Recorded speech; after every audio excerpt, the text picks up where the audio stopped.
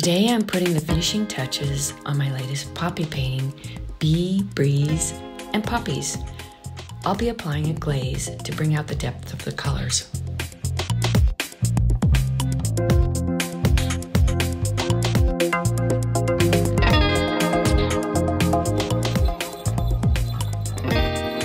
Spring has arrived in Tuscany in a blaze of glory.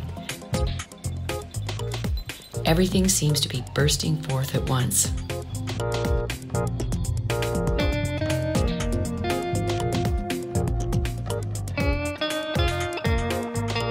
I never tire of the endless variations of poppies. The way they reflect light and move in the wind are elements I strive to capture. When I began this painting a month ago, I knew I wanted to include the bee.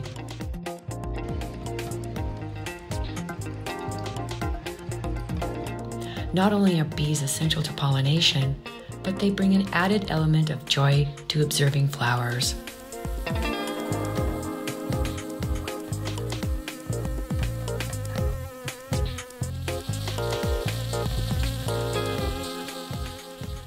In creating my latest large format flower paintings, I feel like I'm seeing them from a bee's point of view. I get to know the flowers from every angle, both inside and out, just like a bee.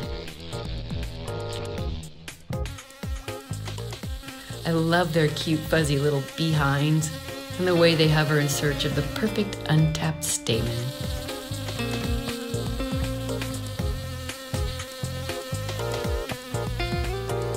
And seeing them up close, you enter a whole other world.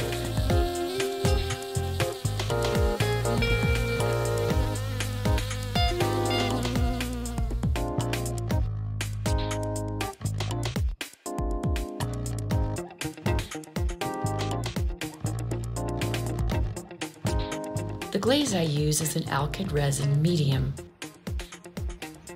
I first apply it with a brush once the painting is completely dry.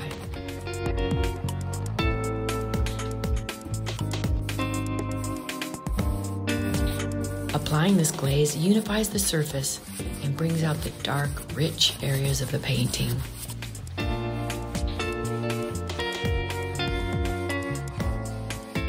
And finally, I use both a cloth and a brush to make sure the entire surface is completely covered. Once the glaze dries, which takes about a day, all that's left then is to sign the painting.